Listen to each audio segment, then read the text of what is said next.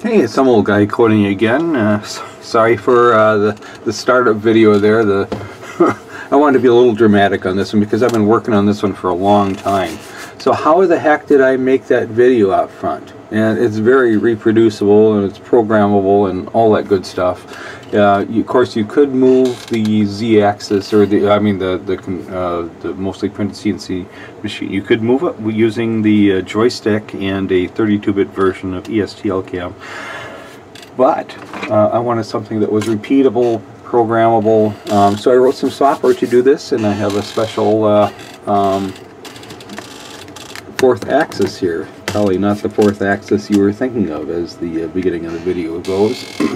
This is it right here.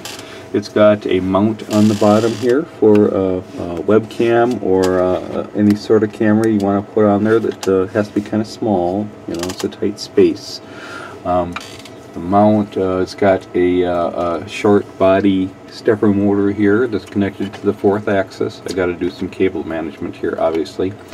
And then, of course, the wire for the webcam comes up and kind of has a holding spot up on top here and a shield to keep it from getting caught in the gear. So this assembly here is basically based off of the Wade extruder that I found on Thingiverse and modified to fit my needs to hold that motor in there, and the standard size stepper, standard size extruder gears for the Wade's extruder, and all it does is just turns the camera instead of extruding. And like I said, it's just connected to the fourth axis here. So I've been working on this thing for months. The software's kind of been a bugger here and there. And what I imagined is maybe some more interesting videos. We could do some interesting things with this camera, I think, and spice up some of the demo videos that I do. And heck, if you got a mostly printed CNC machine, you can use it for other things. Ryan was mentioning that, I think, in his video with there was an interview. If you haven't heard that one, certainly go out and listen to it. But I mean, as Ryan said, the mostly printed CNC machine is a great platform for other applications, and this is another application. It's basically a motion controlled camera. You know, you could, like they used to make the old movies out of before everything was computer graphics, right? So you put the spaceship up there and you fly the camera by it. Now if we just had two of these guys face to face, one upside and one downside, you could have one driving your spaceship and the other one driving the camera, and that'd be really cool. But you know, if you really wanted to do that. But this gives us a step into that motion controlled camera sort of thing. So I think it's really cool. I've been working on it for a long time, several months.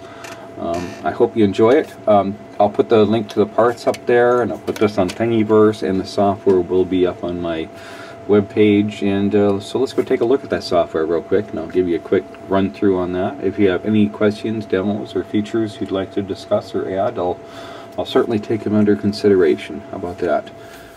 Alright, so I wanted to show you the software I wrote to generate that piece of G code that moves the camera around, and it's called the Mostly Printed CNC Motion Controller. So here we have the representation of your workspace, the length, the width, the height, and that's all set over here in workspace size. This is the size of my workspace, and all these values, once you set them, it remembers them, so feel free to adjust that to whatever your workspace is. This item in the middle here is what I call the target. This represents the thing. It's kind of a placeholder for you to use to focus on when you're working your path here. For instance, I had something in the center that I wanted to circle around, so I put the target in the center. And here's the size of the target. You can set that to whatever you want, and also the location of the target. And all the target does is just a placeholder for you to look at while you're setting up your path. It doesn't add anything to the G code. This thing here is the feed rate, of course, and it's in millimeters per minute, just like Marlin likes it. Of course, whatever you set in here, you can still adjust if you have the graphic display, and that's what I did downstairs. A slower speed rate, slower feed rate, I should say, is better for your webcam or whatever camera. If it's got autofocus, it gives it time to autofocus if you go really, really slow.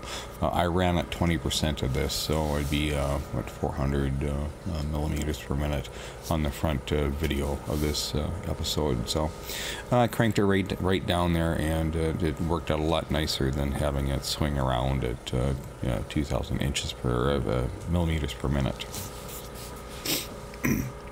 This is the degree of rotation on the fourth axis. This is the value that gets fed to that fourth axis in millimeters, actually, to tell it how far to rotate for each degree. I can show you how to tune this in. I'll look from the front video that I still need a little bit more tuning to do on that. We'll take a look at how to tweak that later. Of course, we have the new button, which loads up a new environment here. We can load files, we can save files, and of course we can save the G code. The load and save a file that's a MPCNC MP for MPCNC motion controller, just so you can note those different from all the others.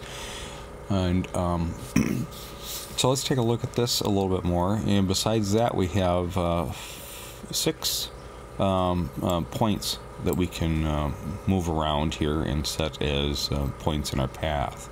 And we have 6 control boxes over here, 1 for each one of those points.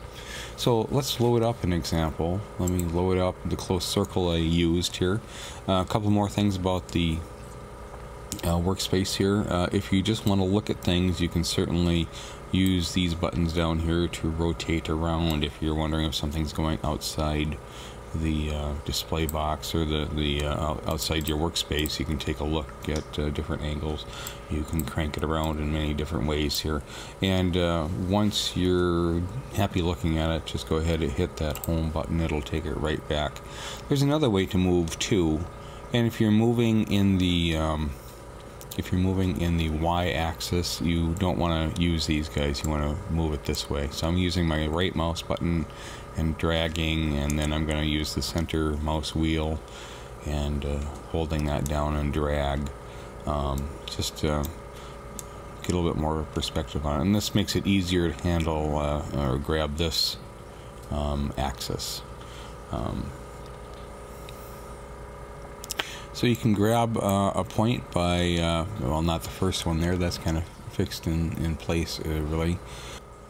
I like to keep my first point as 0, 0, 0, just so I have a good reference on where to drop that guy, where to start my head at. And each one of these little, we'll call them nodes, has an indicator showing which direction that camera is pointing at this point in the node. And we'll take a look at that too. So for instance, if you want to grab a node, you can just click on it, and we can move this guy around in 3 dimensions. And if we want to, we can scroll back a little bit, move it in the z-axis here a little bit. So it's as easy as that. You have to be kind of accurate when you click on these arrows. If you click a little bit off, it's going to unselect. I'd like to have a little bit bigger pad around that, but it's a third-party package that I bought to use on this project. So without digging into that, I don't have a lot of control. And before we move on, you can see one of the warnings that comes up here, indicating that your path is going out of your workspace. And let's take a look at that. We'll just kind of scroll down here, or roll down, and we should be able to actually see where that is happening. Oops, let's go up. It's saying Y size is greater than X size. So here you can see we're actually accidentally moved that outside of the workspace there. So once you move it back in, it's fine. You can also select multiples of these if you want to move them around as a group in any direction, just like that. Currently I don't have feedback on which one's selected over here. That's why we have the different colors. I'll be working on that if this turns out to be popular. Oh, by the way, you can scroll in with the mouse, rolling the mouse wheel. So let's go ahead and grab that guy right there.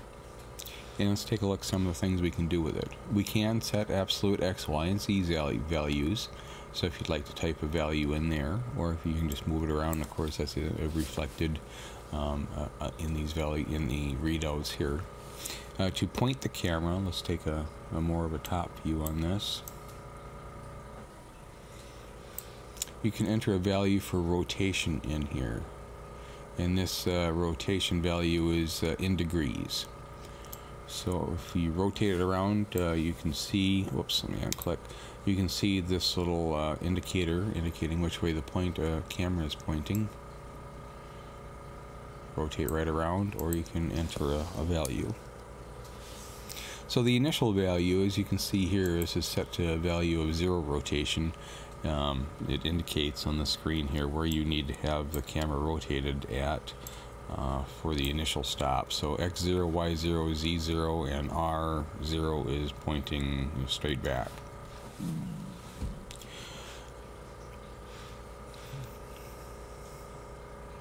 So we've got that. This little readout here tells you how long it thinks that path is.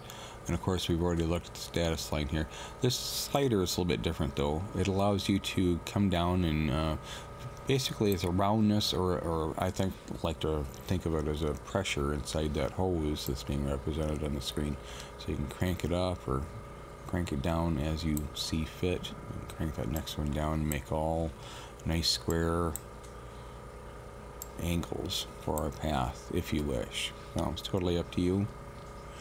So let's see, we've looked at new, we've looked at load, save. You just basically ask you what the file name is every time, and those are in native dialog boxes for Windows and Mac, which is really nice. I spent a little money on that one, so if you can help out, if you like the software, if you can donate a little bit, that'd be wonderful. It was one of the packages on Unity. You can go out there and take a look at it if you'd like. Also, then we have the save the G code. So a little information up front. Absolute positioning, and each one of these segments is represented by 20 different codes, different movement commands here, as you can see. It blindly sets in whatever feed rate you've set. So if you exceed your z-axis or your fourth axis, of course you'll have to recode. It won't warn you about that. I initially had it doing that sort of thing, but it was causing some other issues, so I pulled that feature out. I'll revisit that in the future. But there you have it. Just load this onto your mostly printed CNC machine just like you would any other piece of G code, and position the head at 000 with the camera pointing towards the back of the machine, and you're good to go. If you have any other questions or something else, a feature you'd like, I will certainly take it under consideration. Give me a holler. This will run on Windows or Mac. I've got both. I'll put both versions up on my website for you to download. Have fun. Let's see what kind of videos you can make with this.